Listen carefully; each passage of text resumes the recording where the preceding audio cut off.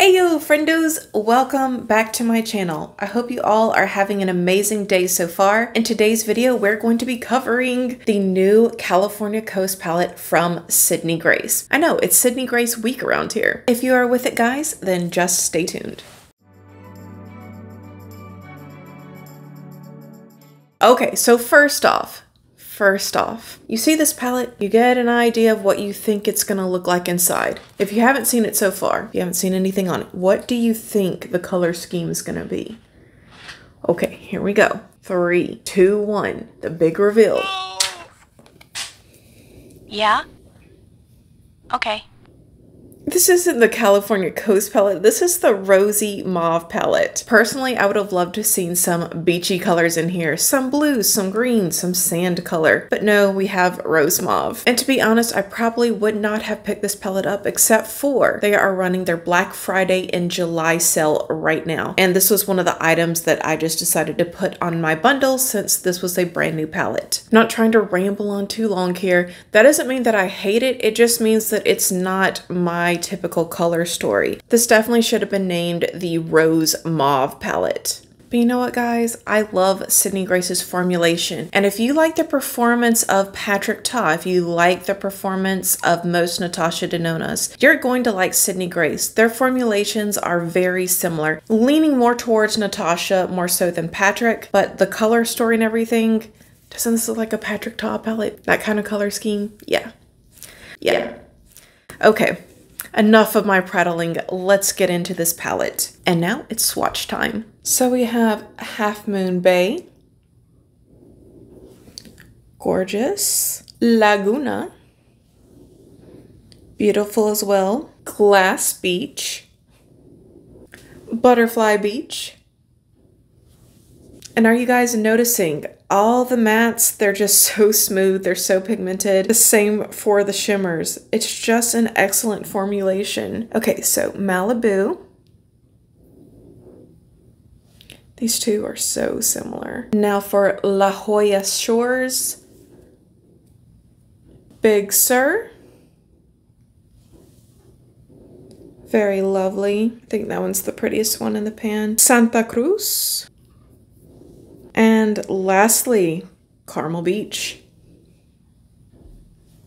So yeah, these are all lovely. Like you can tell these are going to perform beautifully on the eye. It's just that it's a very similar color story throughout, and I wish that there was more deviation in the shades. And friendos, since a few of you have asked me to do something a little bit more glam, something a little bit more editorial, I'm going to try to kick this up a notch today. I don't really know what that means yet, but I'll figure it out along the way. All right, let's roll. Okay, from Tres Luce, I'm going to start out with their B103, and we're going to dive into La Jolla Shores. This is the darkest shade in the palette. And we're going to take that right into the crease.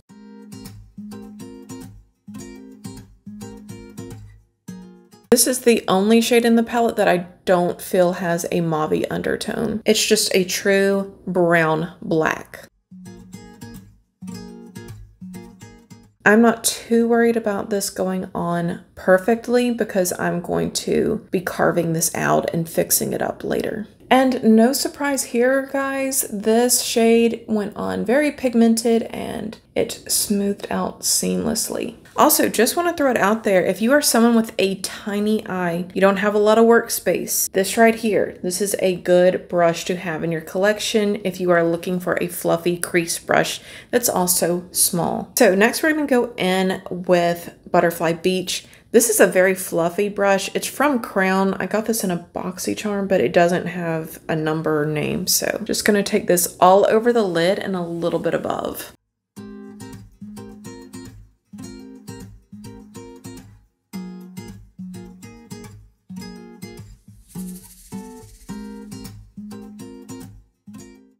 That moment when you start doing something and you realize that you were gonna cut a crease, so you're just gonna be going all over this once again. That's me right now. This is one blurring matte. So pretty. Okay, somehow in the midst of all this blending, my eyeshadow is now starting to look blue. Interesting. Now I want to smoke out the outer edge more, so we're going to go back in with Laguna. And this is on a Sonia G Classic Crease.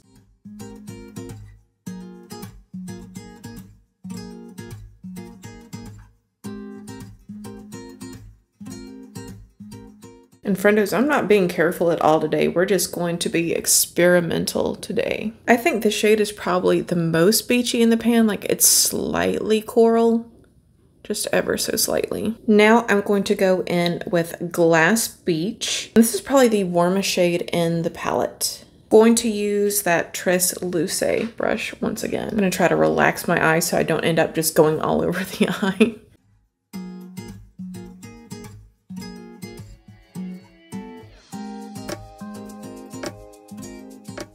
You girls with hooded eyes, do any of y'all have one eye that's like more hooded than the other? Because for me, this one is more hooded. It gets a little tricky when I'm trying to get everything symmetrical. And I'm just going back over the crease, friendos. Again, I'm still planning to cut this at some point. I just want a lot of dimension in this look.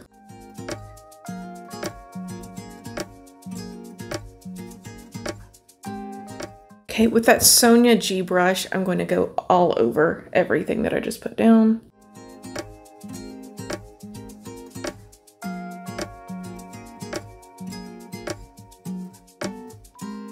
So on my Natasha Denona number 1, I'm going to start carving all this out.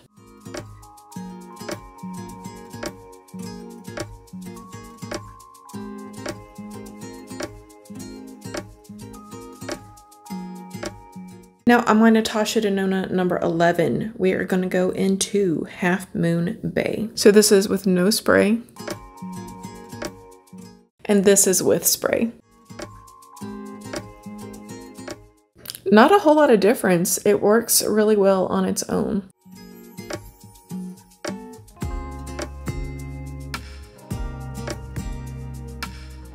So I took this 3/4 of the way all over my lid, doing the same on the other side.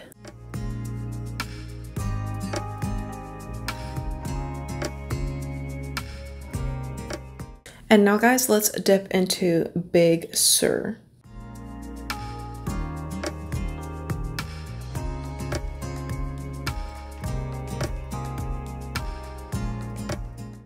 And this of course is without spray. And this is with spray. Again, not much difference here. I'm also really taken back by how little fallout there is, both in the palette and on my face. I'm just not seeing any.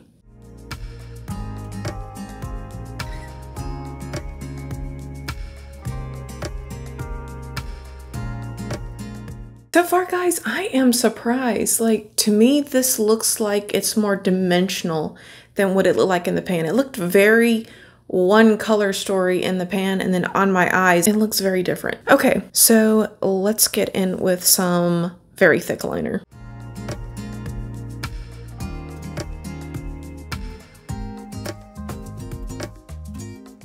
And friendos, slow and steady wins the race. Now I'm going in with some Urban Decay All Nighter. This is in the shade 0. And this is gonna hit my tight line, it's gonna hit my waterline. It's going all over, guys.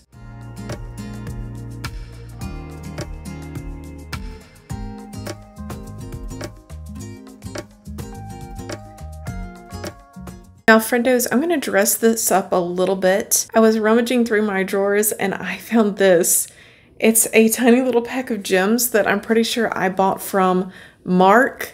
Do you guys remember Mark? Maybe 10 years ago. It was an Avon brand back before it became sacrilege to buy from an MLM. Yeah, I have these, so we're gonna try these out. Hopefully they still stick. Ta-da! Finally got myself a wax pen. Okay, jewel me up, Scotty. This again. I dropped it. Okay, I think we have to like push down with like a monster grip or something. Okay, got one. Yeah. Man, it fell off. I have dropped 2 of them.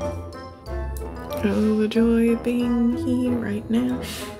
Okay, cool, I got a green one on. Okay. Well, this is my life now. This is my life now. I press it.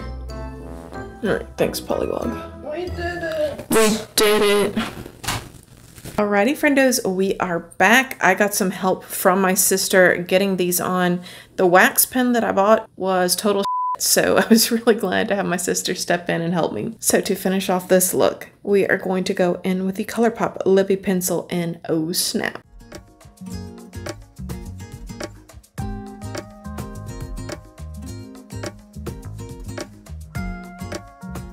This just feels like it's the same color as my lips. Okay, we need something a little bit more drastic. This is from NYX, and this is called Club Hopper.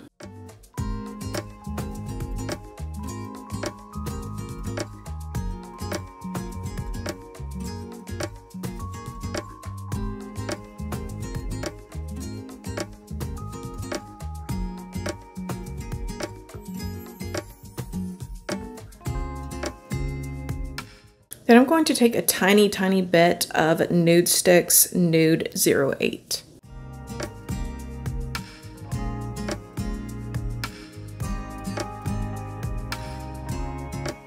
My lips were exceptionally dry today, so I just want a little bit of moisture on them. And then because I don't want to look too grim, we're going to go in with Mellow Mauve from Makeup by Mario. This is in his Soft Pop formula. And I'm going to do something a little more dolly today.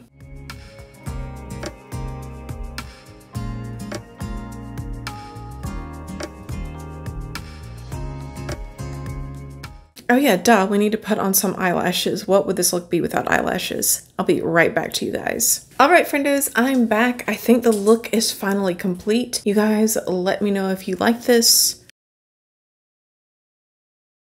It's definitely different from anything that I've done so far on my channel. I can't say that it's perfect, but you know, every time you try, you get better. So overall, I'm fairly happy with it. What I'm most relieved to see, you actually can get a very interesting color story out of this palette. It just depends on how you apply the shadows. Other than that, I would give this palette, as far as performance is concerned, I would definitely give this probably an A to A+. As far as overall, I would give this B+, just because I feel like we could have seen a little bit more creativity and cohesiveness between the image on the outside and what's inside the palette. Alrighty, friendos, I hope you all enjoyed this video. I definitely enjoyed spending my time here with you guys. I can't wait to talk to you guys in the comment section down below. Let me know if you own any Sydney Grace palettes, what you would compare the formula to if you do own some. I can't wait to hear your thoughts and feedback. Also, if you don't mind, please give this video a big thumbs up. It helps me out a lot. And I hope that you will subscribe if you have not done so already, because if not, we'll both have to live in the shadows of never knowing what could have been. All right, guys, have a fabulous rest of your day. Bye.